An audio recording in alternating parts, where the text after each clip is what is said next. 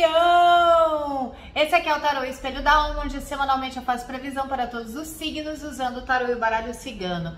As previsões aqui do canal são coletivas e atemporais. Isso significa que vai ter uma mensagem para você, mas é importante que você fique até o final do vídeo, porque sua mensagem pode estar em qualquer momento desse vídeo. Também a mensagem pode estar invertida, isso significa que você pode estar vendo a mensagem para alguém que você conhece ou que você se relaciona, e vale também para outros pontos do seu mapa, Lua, Vênus, Júpiter, ascendente, meio do céu.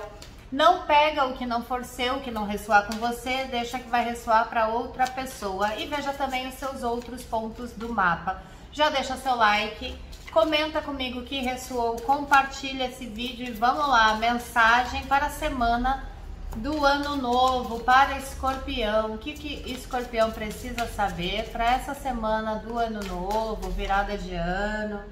A carta do chicote. O que mais, por favor, para Escorpião? Escorpião para a semana do ano novo. O que temos aqui para Escorpião? Opa, a torre.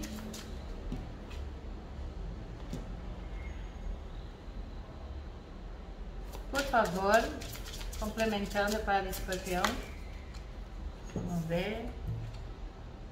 Os lírios. Olha, Escorpião, eu tô vendo aqui uma grande conexão espiritual, tá? Talvez uma conexão espiritual que você já vem buscando há muito tempo, porque a torre ela fala de tempo, de passagem de tempo, mas ela também fala de sabedoria, de quando a gente encontra um espaço, um isolamento, uma busca para a espiritualidade. Por que eu tô falando da espiritualidade? Porque lírios com chicote tá muito relacionado ao plano espiritual, tá? Para alguns de vocês isso aqui é uma mensagem ou do seu mentor ou de alguém que tá no plano espiritual, trazendo para você, se comunicando com você, tá? Eles estão falando aqui para alguns de vocês, tem uma mensagem,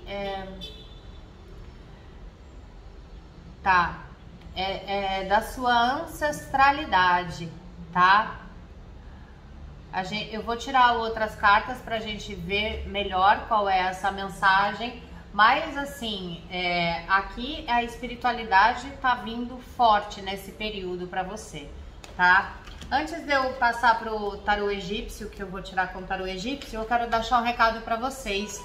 Essa semana que passou, eu abri uma agenda, uma pequena agenda, virou a carta da proscrição, tá? Que eu já vou falar. Eu abri uma pequena agenda para um combo para o final do ano e começo do próximo ano. Esse combo é o tarô intuitivo, onde através do seu nome completo e data de nascimento eu me conecto com a sua energia e pego a mensagem para você. Essa mensagem pode ser uma conexão, pode ser um recado, uma orientação, algo que você precisa saber para o seu próximo ano. E também a mesa radiônica. Então o combo é o tarô mais a mesa radiônica, que você pode escolher ou a mesa para limpeza espiritual e energética de crenças limitantes, é tipo um faxinão energético para tirar da sua vida, dos seus corpos, tudo aquilo que acoplou e que está atrapalhando a sua vida. Então, crenças limitantes, miasmas, magia, obsessor, implante, karmas, assim, enfim, ela faz essa faxina, tá? E a mesa radiônica é um instrumento divino que atua sob o comando do arcanjo Miguel. Ou uma mesa de abertura de caminhos, que é quando a gente tá sem perspectiva e a gente quer mudar a nossa vida, mas não sabe nem por onde começar, os caminhos estão fechados em várias áreas ou em alguma área específica. E aí, então, pode ser uma abertura de caminhos, uma mesa de abertura de caminhos para 2023. Quando você estiver vendo esse vídeo, eu já divulguei isso no Instagram. Aliás, me segue lá no Instagram vanessafrigo, igualzinho aqui, tá? Então, eu não sei se vai ter vagas, são poucas vagas que eu separei.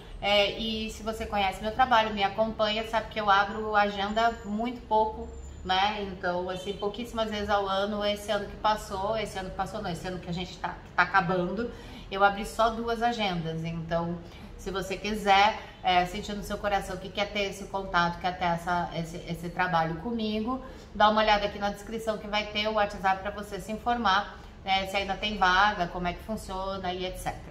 Bom, a carta da proscrição, ela fala de coisas que vão sair da sua vida, que precisam sair da sua vida, são rupturas. Então você vai passar num período de, como a gente fala, de limpeza, de faxinão, assim, tirar do caminho.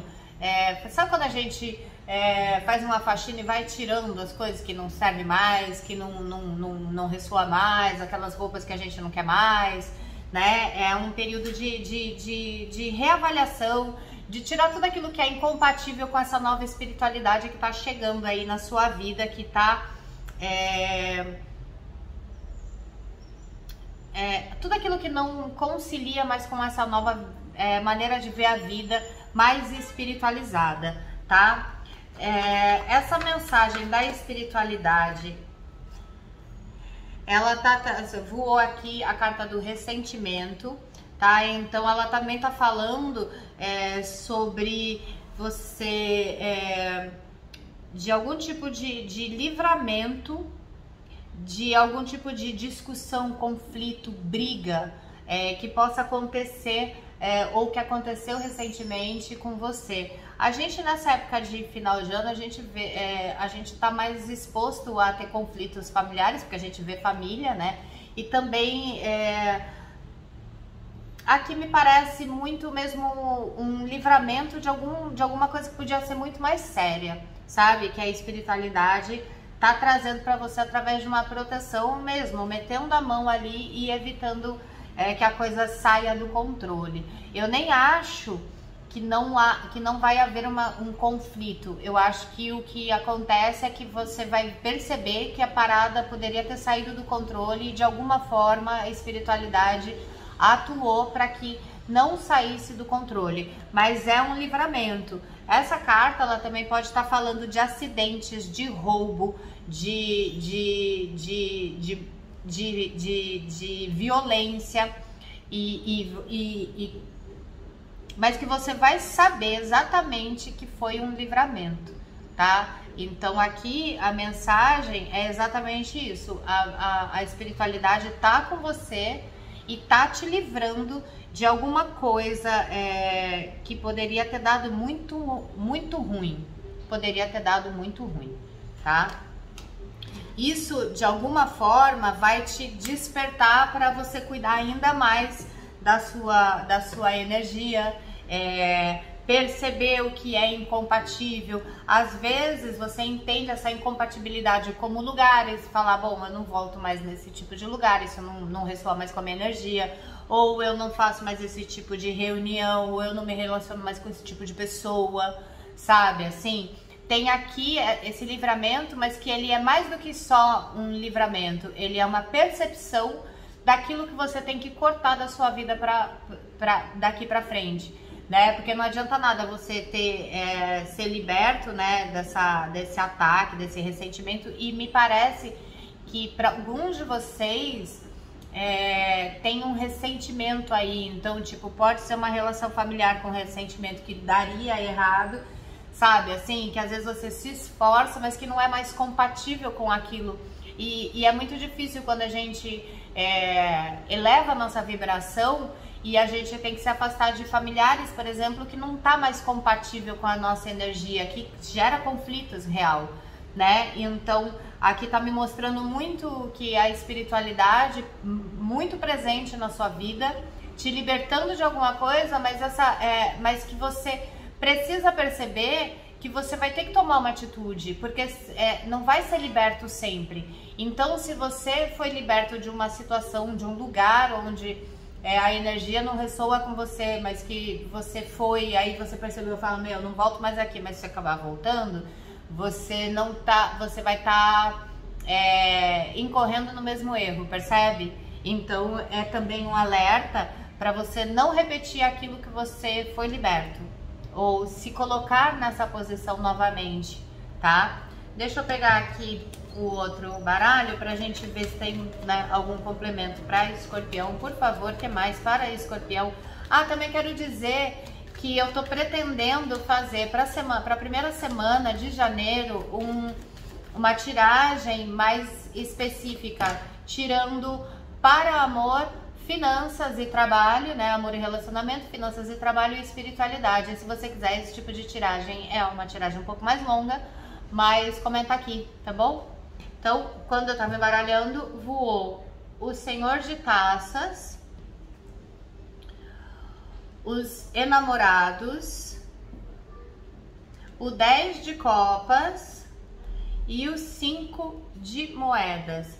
Aqui, essas cartas, elas estão me trazendo aqui uma energia de conciliação amorosa, tá? Então, esse conflito pode ter gerado, inclusive, por conta de algum relacionamento ou alguma coisa que fale sobre a pessoa que você está. Eu não sei direito, porque eu não estou entendendo muito bem a mensagem que eles estão falando, mas é como se o conflito fosse alguma coisa, como se estivessem falando sobre a pessoa que você vive, ou a sua esposa, ou o seu esposo, sabe, assim, e você não gostar disso e desencadear, ou que fale de alguém que você ama, ou de alguém que você gosta. Pode também ser falar sobre seu filho, sabe aquelas críticas que você não precisa receber?